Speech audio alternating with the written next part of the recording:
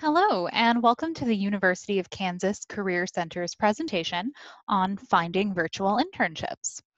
At the UCC, we help undergraduates, graduates, and alumni with major and career exploration, job searches, application documents, networking, interview preparation, and any other questions you might have that are related to careers. We are available to meet with you via phone, Zoom, or Skype, and in person. So to schedule an appointment, you can call the office at 785-864-3624 or request an appointment online through hirejayhawks.ku.edu. So let's get started talking about virtual internships. Today, we're going to discuss virtual internships, specifically what they are, why they matter, how you can find them, and how to apply for them. First, a few slides about internships in general. You've probably heard that internships are a great way for students to use skills and knowledge from their classes in a real-world setting, where they can also develop additional skills, gain much-needed work experience for your resume, learn about different opportunities and in your field of interest, and to develop connections with professionals. Internship experience, when combined with your education, will help you get that first professional role out of college, because according to student surveys, the job offer rate after graduation is strongly tied to internship experience. So what you see on this slide is data from our most recent destination survey of KU graduates. 75% of students that had an internship reported that they were employed full-time, compared to 49.5% that did not have an internship.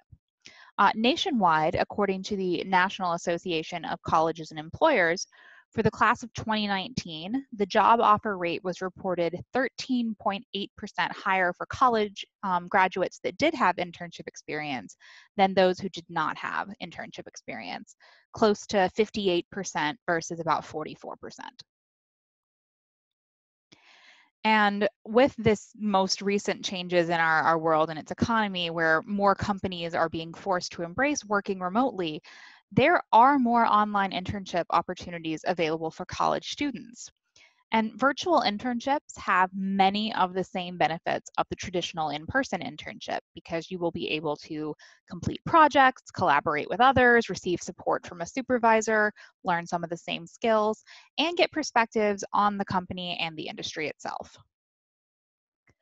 But where virtual internships might offer additional benefits are that they may offer you more flexibility and open up opportunities in other geographic locations than where you're located without having to relocate or commute, and work at times that fit with your schedule. So for example, relocating or commuting for an internship can be financially or logistically difficult, if not impossible.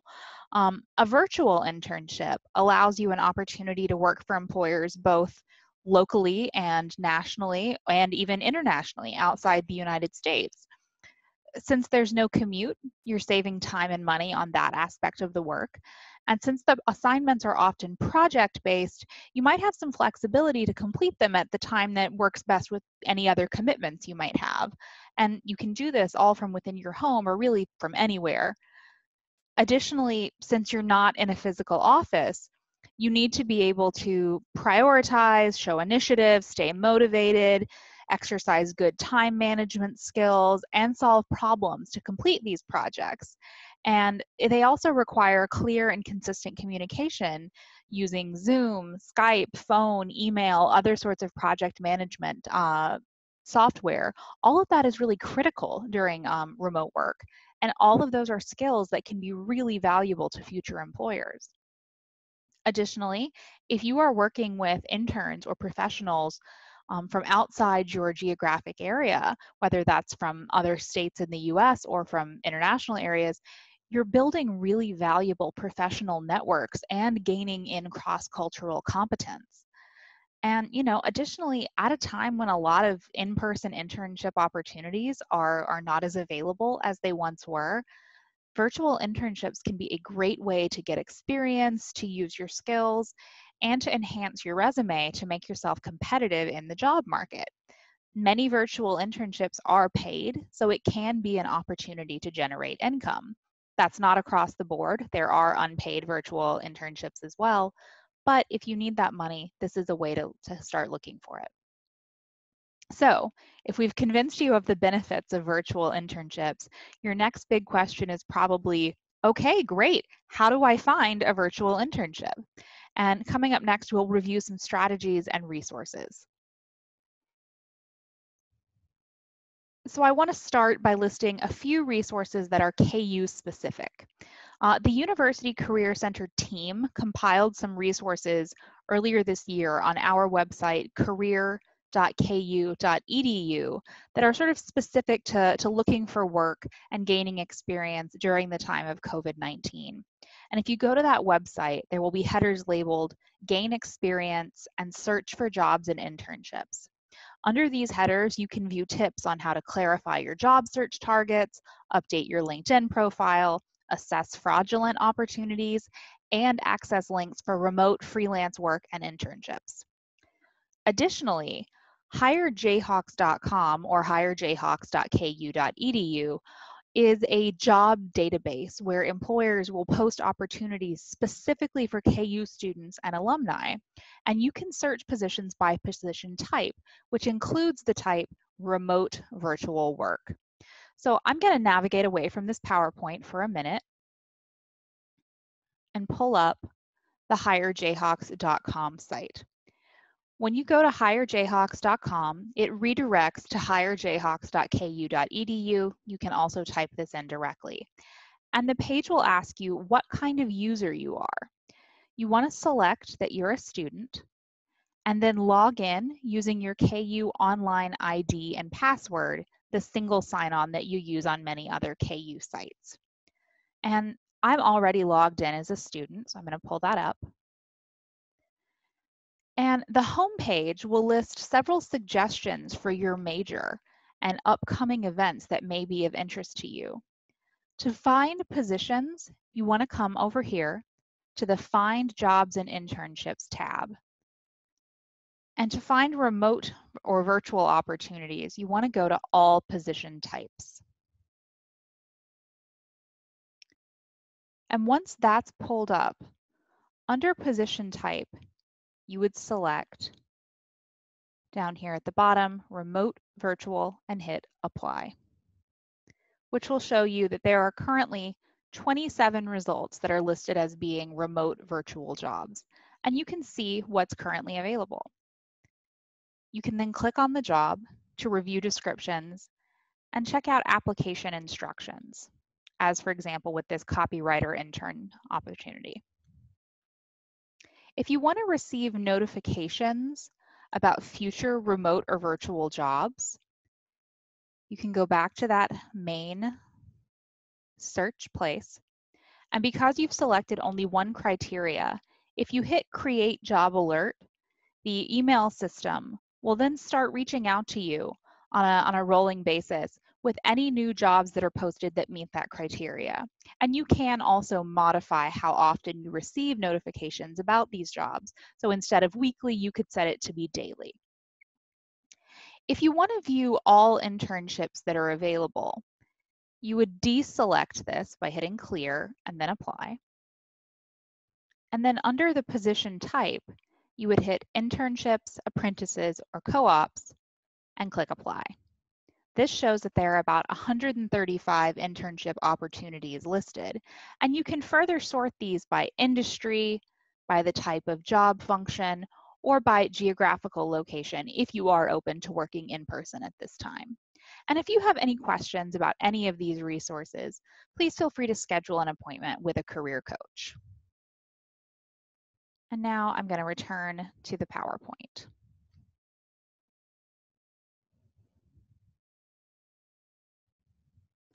Another website that may be of interest to you is Parker Dewey.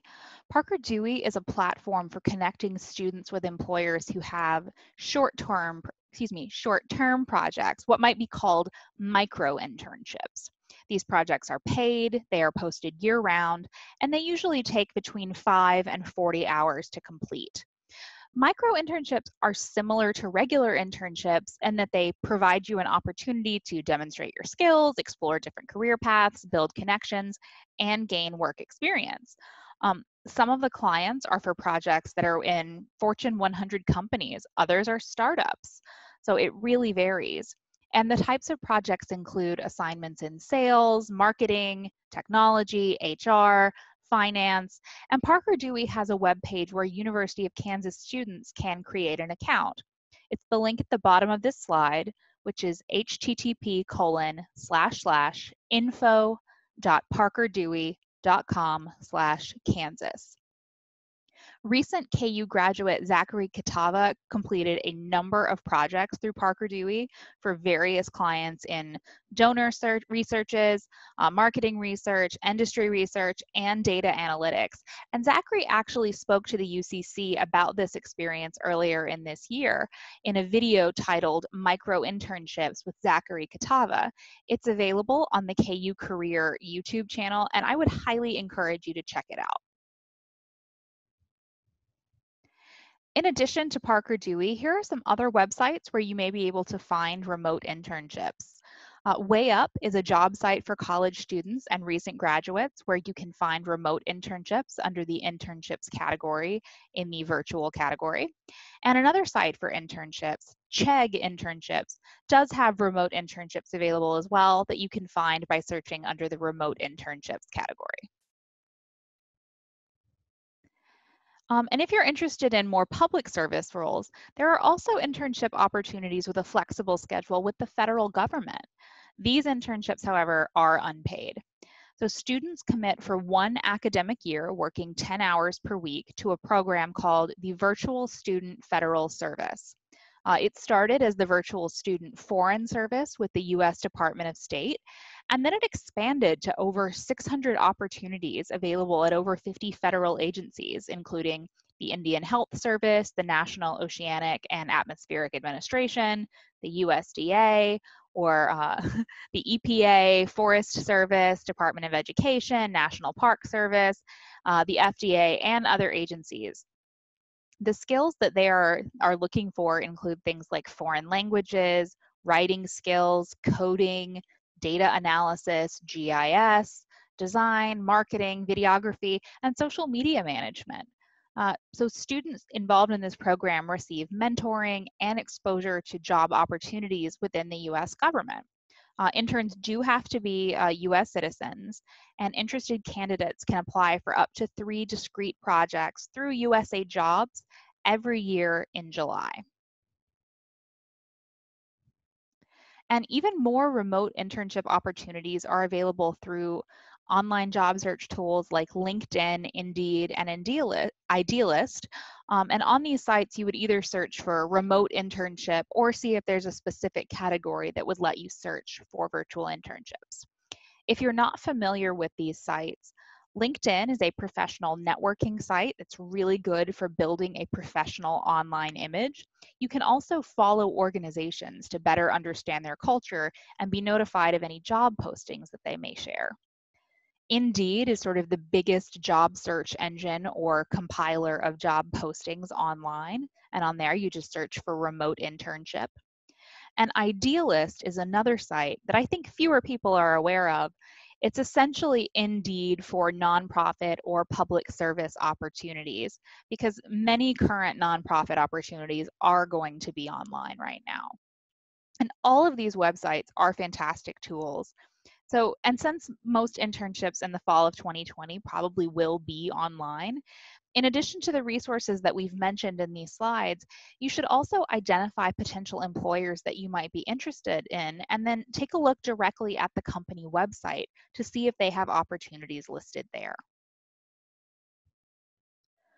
On a less positive note, you do want to be aware that online opportunities do tend to turn up a slightly higher number of job scams or fraudulent opportunities. And it's important to know the red flags while you're searching. And here are some common ones. Unusually high pay for the kind of work that you'll be doing. Grammatical or spelling errors in the job description, not 1 or 2 words, but significant ones. The company name being misspelled, or a really vague job description, or one that has requirements that are so minimal that practically everyone would qualify for it. If the job requires upfront expenses from you, that may be a good sign that it's a scam. Or if the potential employer wants to deposit a check into your bank account right away, it has a strong chance of being a scam. Additionally, if you are asked for personal or financial information early in the application process, anything like social security number, date of birth, home address, credit card numbers, or bank account information, all of those can be signs. If you're offered a job without an interview or without a reference check, that may be a warning sign. And finally, if the company doesn't have any kind of online presence, that may also be a sign that it's a fraudulent opportunity. So if you are applying by emailing your resume to a company contact, make sure that you've researched the email address to establish that this contact is a legitimate one, because scammers often use a personal email address, something at Gmail or Yahoo or another large site, or create an email address that only resembles company contact information but doesn't exactly match it. There might be an added letter or a swapped letter within an email name, which can often be hard to notice if you're just glancing at it.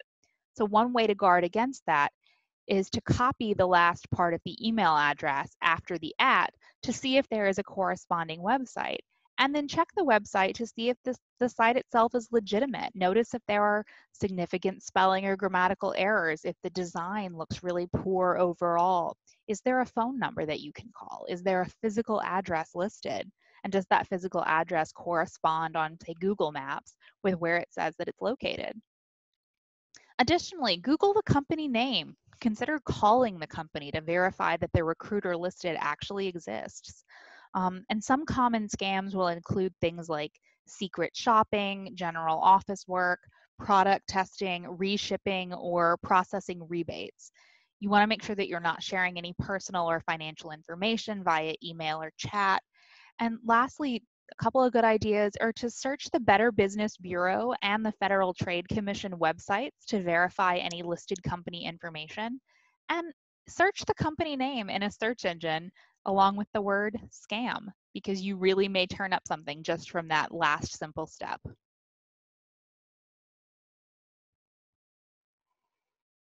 So you've done all of that work, you've found an opportunity, you've verified that the company is legitimate, and now it's time to apply. So for applications, you're going to want to have a resume handy and ready to go, because most positions will require a resume and possibly a cover letter. A cover letter is essentially a narrative to accompany your resume that elaborates on the experience that you've listed and demonstrates how it applies to the internship or the company. If you'd like to get assistance with either your resume or your cover letter, you can reach out to the University Career Center to schedule an appointment. You can also get feedback on your resume by submitting it for review on the UCC website through its Dropbox function. But remember, resumes get you to the interview phase. In order to get the job past the interview, you also need to brush up on your interview skills, do some industry research, and practice for the interview. One thing that you might consider is scheduling a mock interview with a UCC staff member to receive feedback on your interviewing technique and tips on how you can improve. And some tips for the process. Look, a job search can be really stressful, and right now it can be even more so. This can take some time, so it's a good idea to start early and think of it as an ongoing process rather than as something you're going to do once and then be done with. Additionally, make sure that you keep your network updated on what you're looking for and seek insight from other people that you know, whether that's professors that you've worked with, KU staff, UCC staff, and any students, friends, coworkers that you have. Let them know what you're looking for, and make sure that you're attending virtual networking events as well. The UCC will be hosting some of those this year. After interviews, you want to make sure that you are responding to employers promptly and that you are sending thank you emails, letting them know that you enjoyed the chance to talk to them and that you hope to hear from them about next steps in the process. And lastly, if you're not getting your preferred opportunity, if what you want is just maybe not coming through at the moment, make sure that you have a plan B and a plan C that you can be working on simultaneously so you're not putting all of your eggs in one basket, so to speak. For example, this is a sample career plan for someone who has created plans A, B, and C. So on this current slide, you see 3 separate job search plans that all are within the broad field of environmental studies. So Plan A, the light blue circle on the top left, focuses on working in public relations for an environmental nonprofit. Plan B, the orange circle in the bottom middle, is targeted towards an internship with a state agency. And Plan C, the dark blue circle at the top right, lays out steps to pursue a job as a brand management intern for an outdoor clothing line. Now, you might notice that these job targets do share things in common beyond being in the broad field of environmental studies. Plans A and B are both focused on public sector work in a nonprofit and a state agency, respectively, while plans A and C are both focused on marketing and public relations. And while the steps to support each plan are distinct, they draw on common themes. They are researching industry information and opportunities, getting to know people who work in the field, and gaining relevant experience prior to applying. So that sums up our presentation on the virtual internship search. We in the UCC are happy to help you build a dedicated internship search plan that is tailored to your interests and your needs. So please don't hesitate to reach out. You can schedule an appointment on hirejayhawks.com or via phone at 785-864-3624. Thank you for attending this presentation, and we hope to hear from you soon.